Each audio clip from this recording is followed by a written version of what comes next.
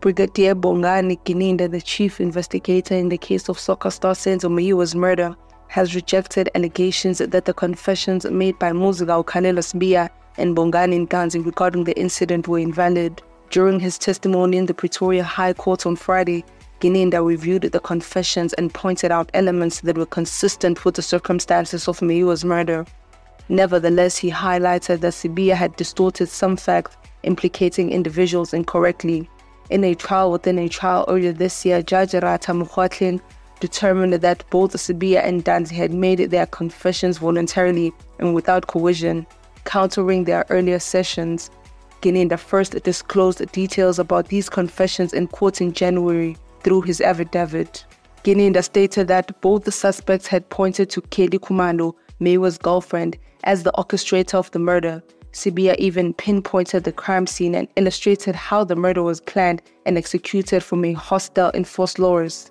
Sibiya alleged in his confession that friends Marco Buthelezi and Makimba Buthelezi contacted him during the week of the murder while he was staying at the Vosloorus hostel to inform him about a job. When the two arrived later that day, Marco allegedly told him they had been hired by Khumalo to kill Meyiwa. However, Gininda stated that police investigations revealed this claim was false, as the two individuals named by Sibiya had been imprisoned from 2013 to 2016 in KwaZulu-Natal.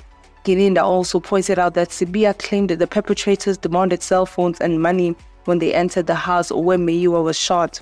This statement was corroborated by witnesses inside the house who reported that the attackers made similar demands. Furthermore, Sibiya referred to a white VW Polo supposedly used in the crime. Gininda clarified that police evidence identified the car as a silver Polo, indicating that Sibiya's description was largely accurate. Investigators linked the vehicle to the accused Fisobuhle Ntuli by checking his ID number to identify cars registered under his name. Gininda further assessed Nkanzi's confession, which also matched the events that occurred at the crime scene. Nkanzi, a former mine worker, stated he was paid 45,000 rand for his part in the murder.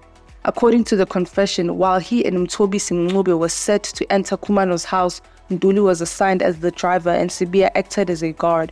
Mtobuziseni Mapisa was supposed to remain outside as a backup. Gininda stressed that both confessions contained specific details that could not have been known to the investigating team beforehand, and their statements were validated by evidence from the scene and other witnesses. The 5 accused men linked to Meyiwa's murder, which occurred a decade ago, have all pleaded not guilty. The trial is set to resume on Monday.